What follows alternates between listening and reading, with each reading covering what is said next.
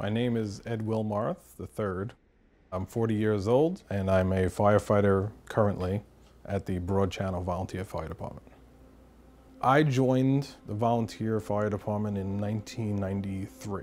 My father joined in 1967. He became a chief as well. Unless you've done it yourself, you really have no idea what it really takes to be a firefighter, let alone a volunteer one. It takes a lot, almost all of your free time away. When 9/11 happened, it was 9 days before my 21st birthday. I was living in my parents' home still. The roof alarm went off on top of the firehouse and the radios send out an alert. They toned out for a plane crash into the World Trade Center. So I immediately just jumped up and ran up the block. I was the last guy to get on the ambulance at the firehouse. I got dressed en route, so my shoes, sneakers, were still in the ambulance.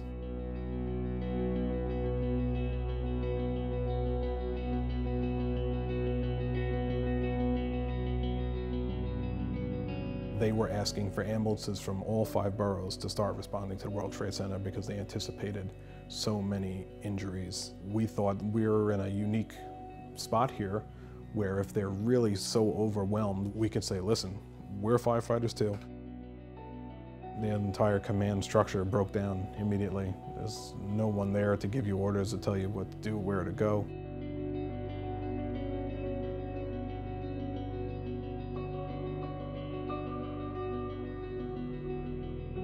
We were the next company to go in. And he yelled across to us, he said, "Who are you?" And we said, "Broad Channel." And he said, "Okay, you're next." And as soon as he said, "You're next," Tower 2 came down on top of us. We all looked up and looked back at that chief. We could only read his lips and he's saying, "Run."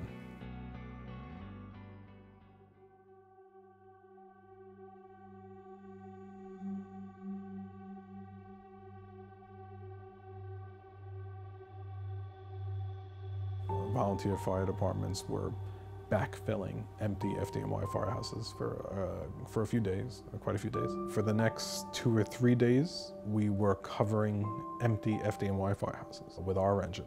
FDNY is a much bigger, more focused on group, and rightfully so. I mean, they're the best of the best. You know, they were hit the hardest. They were hit the worst.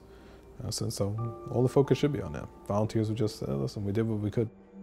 Why would anyone want to be a volunteer firefighter? I don't know. If you have any kind of pride in your town, in your neighborhood, why wouldn't you want to sign up to protect them? They're a special kind of people that volunteer to risk, to put their lives on the line for somebody else. I did not feel scared at all. You're responding to the big one, and you're hoping that you're going to be able to help as many people as you can. Not because you want a pat on the back, not because you want to get a medal or anything along those lines. It's just what you do.